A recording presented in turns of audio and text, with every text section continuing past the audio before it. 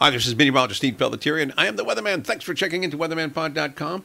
And it looks like on our Thursday, it is the 7th day in the month of March. We've got a clearing trend. A big storm moved up along the eastern seaboard, but it's now clearing out of the northeast. Strong northerly flow will keep us into generally dry weather for the New York, Newark area, and up in Boston. The rain is just ending. Probably will linger for a while up in that way, but temperatures today expected to range into the 50s there with dry conditions and no problem aviation-wise into the New York and Newark area. Philadelphia also looking pretty good, as does D.C., Charlotte, and Atlanta, all looking dry, so no problems there. Still some showers across South Florida. It's been raining there yesterday. It looks like more showers, possibly some thunderstorms down in Miami.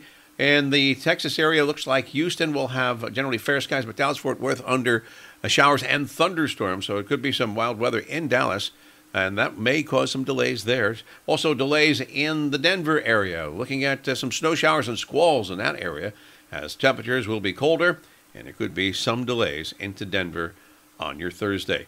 Looking good in Chicago and Minneapolis, St. Paul on the West Coast, dry in L.A. and San Francisco, and looks like nice weather in Oakland and up in Seattle as well. So big problem spots probably in the Dallas-Fort Worth area, also around Denver and South Florida. Elsewhere, the weather's looking pretty good. Weather forecast for the Northeast Carter, increasing clouds. Tomorrow, however, it looks like generally fair skies for today. More cloud cover in the morning hours, less cloud cover in the afternoon as our temperatures for the day range up to about the mid-50s, so above normal conditions, but on strong north winds. It'll be a sunny day on Friday.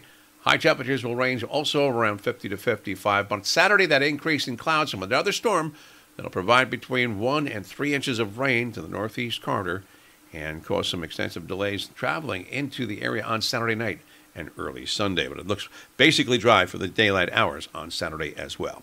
I'm meteorologist Steve Pelletier, and I am the Weatherman, IonWeather.com. Hope you have a great day, and we'll talk to you again on Friday. See ya.